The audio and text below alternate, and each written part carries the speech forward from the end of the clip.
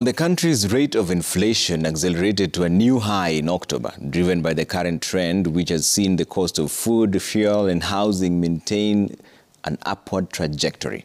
Latest data from the Kenya National Bureau of Statistics, that's KNBS, shows that the rate of inflation for the month of October increased to 9.6% from 9.2% in September.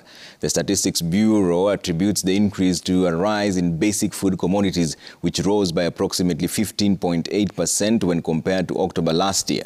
Notable increases were seen in fuel, transport and housing index.